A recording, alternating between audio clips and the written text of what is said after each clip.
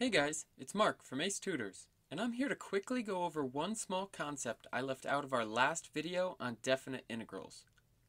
In this video, I'm going to explain how and why some definite integrals can result in a seemingly negative area. Up until now, we've only gone over examples that result in positive answers. To see why that is, it's important to visualize the area we found as well as remember what a definite integral represents. As a reminder, a definite integral adds up all the area between the curve and the x-axis.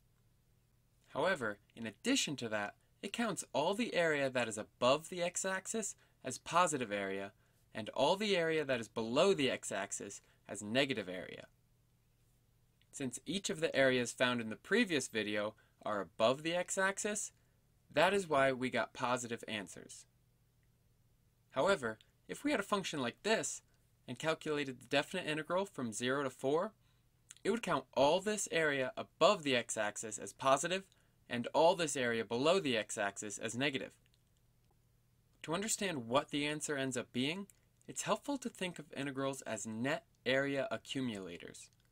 Basically, it takes all this positive and negative area and finds the net difference between them. So all this negative area would cancel all or some of this positive area to leave us with a negative, 0, or even still a positive result. To see this concept in action, let's do an example. Say we are asked to calculate the integral of 2 sine of x between x equals 0 and x equals 2 pi.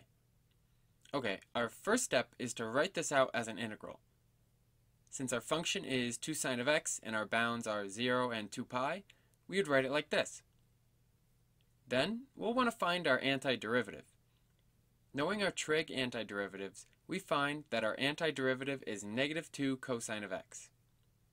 Again, if you are unsure about this antiderivative, you can always take the derivative of what you think it is, and if you get back the original function, you know you're right. Alright, returning to the problem, all that we have left is to plug in our bounds and solve. Plugging in our upper bound of 2 pi, we get negative 2 cosine of 2 pi. Next, subtracting what we get when we plug in our lower bound, this leaves us with negative 2 cosine of 2 pi minus negative 2 cosine of 0, or negative 2 cosine of 2 pi plus 2 cosine of 0. Evaluating this, we know that both cosine of 2 pi and cosine of 0 are equal to 1, which leaves us with negative 2 plus 2, or 0 as our final answer. To see how we got an answer of 0, let's draw our original function of 2 sine of x. For this problem, we wanted to evaluate the integral from 0 to 2 pi.